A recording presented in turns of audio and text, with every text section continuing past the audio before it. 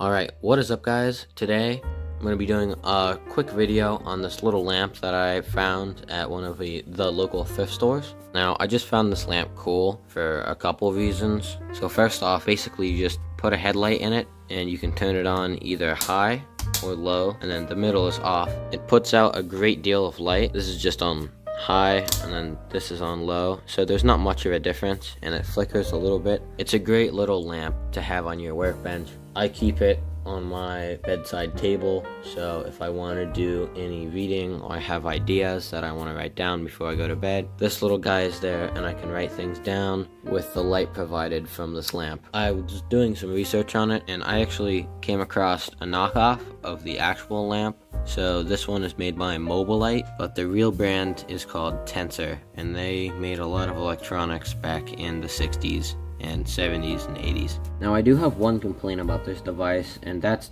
that on the low setting, especially on the low setting, it does it on the high setting as well. After about 3 minutes of being turned on, it starts making an incredibly annoying hissing noise, almost like the crackle when you first turn a CRT on for the first time in a couple months. And it doesn't sound like it's supposed to make that noise. Maybe it's just because I bought it from a thrift store. Maybe I need to change the bulb. It seems to be coming from the bulb, so I probably just need to change the bulb. But other than that, no complaints. All the hinges have held up pretty well.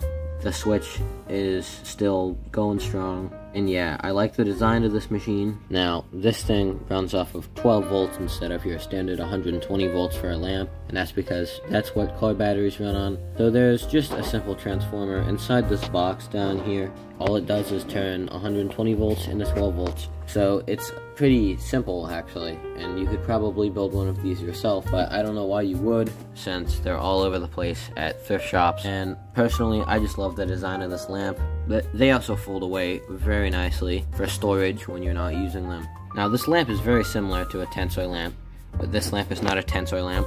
As I said before, it's a Mobilite lamp, and this brand is still around to this day. They still make lamps. However, Tensor no longer exists.